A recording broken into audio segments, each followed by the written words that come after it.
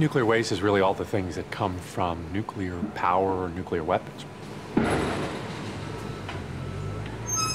We can't leave it near people because exposure to it could result in cancer or death.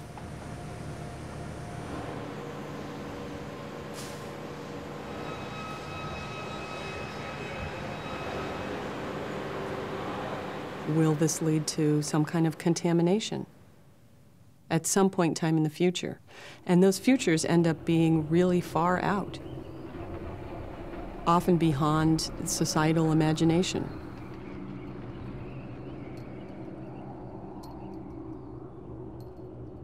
A lot of the questions around nuclear tend to be questions about the future.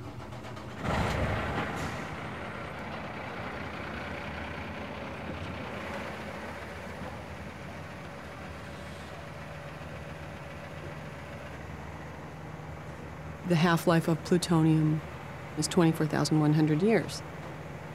We consider something gone after 10 half-lives, so 240,000 years.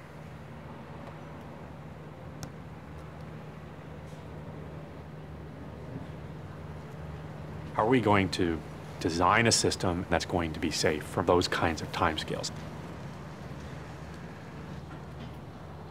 I sometimes think it's just an impossible task. But we have this nuclear waste, so we have no choice. We have to figure out something to do with it.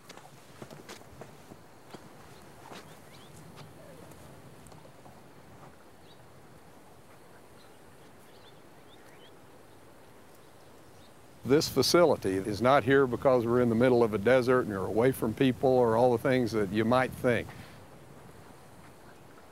This site is here simply because there is a bedded salt member that is just almost unique in the North American continent because of the way it was bedded and laid down and because of its depth. 3,000 to 4,000 continuous feet of salt, or about 900 feet below us.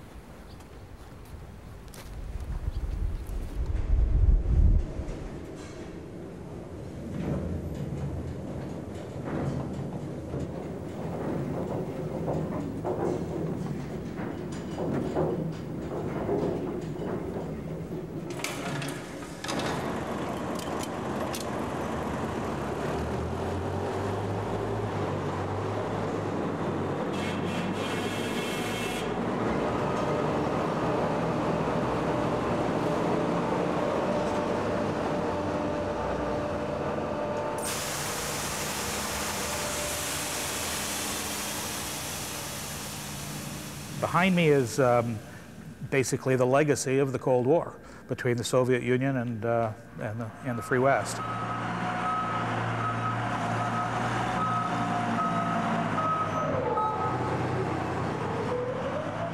We produced, I think, close to 30,000 weapons, warheads, and there's lots of plutonium and other fissile materials that are left over from the production of those weapons.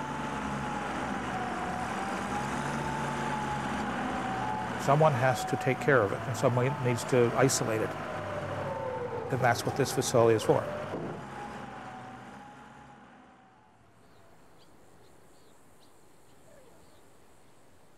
Congress specified they cannot build the waste isolation pilot plant until a plausible marking system was established that for 10,000 years would warn of the danger at this site.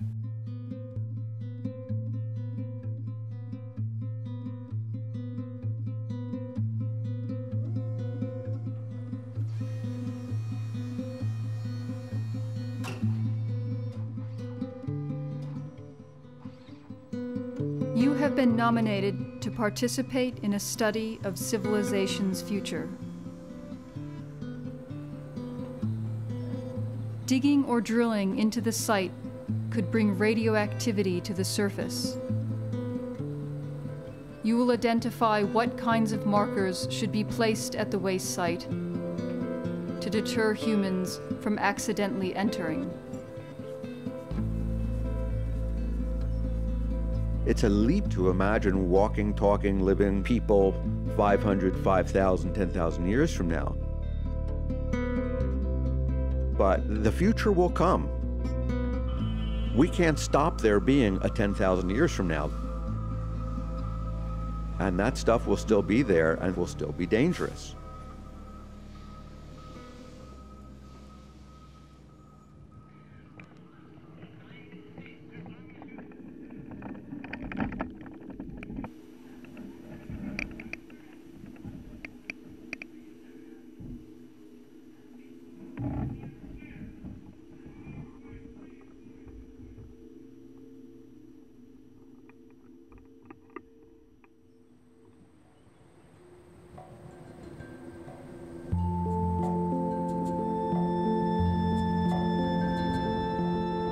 These standing stones mark an area once used to bury radioactive wastes.